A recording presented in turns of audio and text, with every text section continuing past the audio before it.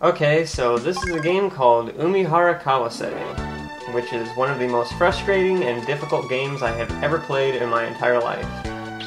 When I first played this, I thought that you were playing as sort of a Japanese version of Susie Durkins from Calvin and Hobbes, but apparently that's not the case. After reading up on it some, you are a 19-year-old girl who is stuck in this land of fish, photographed backgrounds, and as you'll see later on, random pieces of school equipment, like pencils and so forth. So you can see in the demo here, your main weapon is this fish hook, which you can basically shoot around anywhere on the map. Well, not anywhere, I mean, you know, it's got to stay attached to that cord.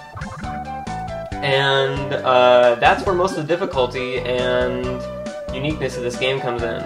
Is the physics system in this game, especially for a Super Nintendo game, is really well developed. So if you watch some of the expert videos, which I'm probably going to have a link to in the info, you can see just how incredibly complex this game can get later on. So if you touch any of the sea creatures, the big ones at least, you die immediately, and you get 10 lives, which seems like a lot, but I promise you it'll be gone quick. So, yeah, so that's basically the whole point of this game, is you just have to try and escape to the real world, I guess. It's like sliders or something like that. Each door is going to take you to a new land. You don't know where you're going to end up, except they're all going to basically look the same until you get later on in the game, and then they just have different colors. So, yeah, this is a pretty weird game, but it's pretty hard too.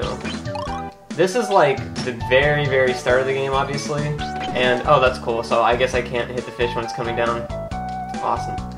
So, yeah, when you die, you turn into nothing. I guess the fish eat you right there. You die, and then the fish just, eat your corpse or something. And so, yeah, so the beginning levels of this game are pretty easy, but, no, I'm not getting tricked by that. The beginning levels of this game are pretty easy, but as you go on, they get exceedingly harder, and you can actually kind of do a shortcut by taking a harder path in some of the levels. But, see, I just skipped 8 levels, and I'm on level 10. But, yeah, this game's physics system is the main draw to it, because it is really, really insane what the game demands of you later on. It is nothing short of, perfection. And I don't know what those eel things are. Let me see if I can get another one to come up here. Yeah, these the fish, by the way, are kind of like the boo ghosts from Mario. If you're near them, they won't appear. See, the puffs of smoke come up and nothing appears.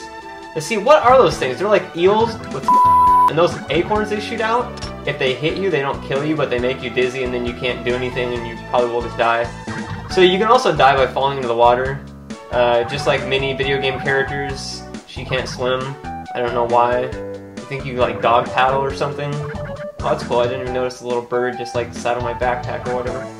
So anyways, I'm gonna try some skills here. Again, the eel with huge I don't know what's that about. I don't know what that's about, so. And I don't know what that is either. Oh, okay. But later on you're gonna fight stuff like clams that go up walls and sharks and all this other weird stuff, so yeah.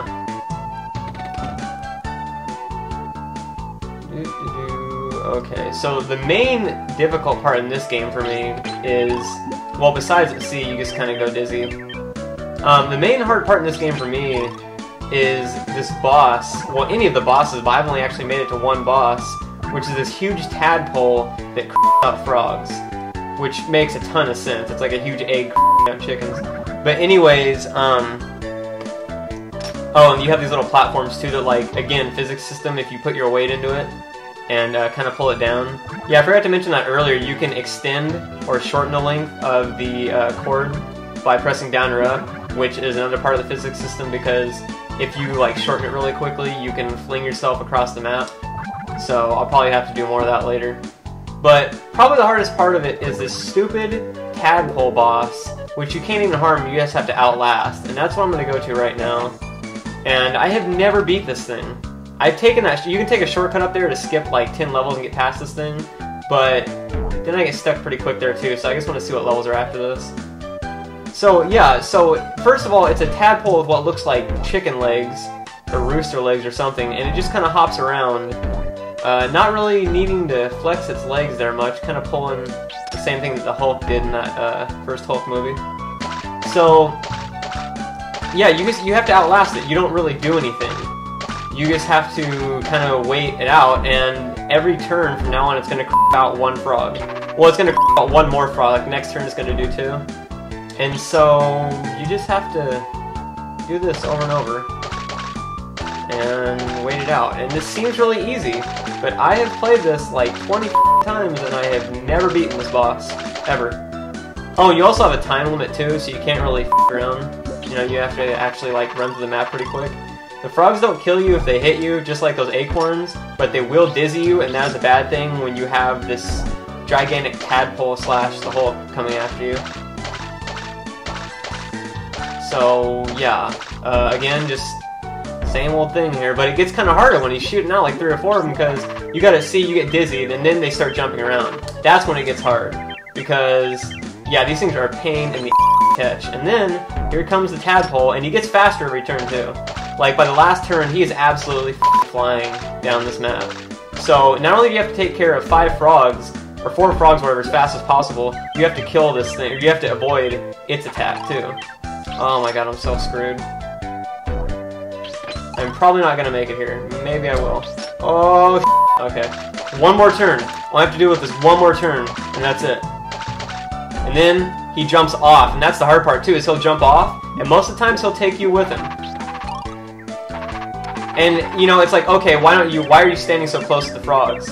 Well, it's because, oh there's one frog left. Okay, now here's what's hard too. That frog will come back around, and he will hit you when you're on this cord, and he will kill you. Oh my god, I just beat the level. I just beat the level. I have never beaten this. First try I do it on video, I beat the level. Holy f***. Okay, you can also go down across the bottom of the map and get that little pink backpack and get an extra life, but then you actually have to go all the way back across without landing in the water and without getting hit by the frogs, so that's kind of a risky thing to try there. And if you can actually pull it off, you probably don't need the extra life anyways. So wow, I have never been to this level. Or I've never went this way, whatever. So this is pretty cool. This is pretty new for me. I've seen this level in videos, but, oh. See, that's what I mean. You're pretty much screwed. If you get hit by one of those things, you're gonna, like, get dizzy and then knocked off the map.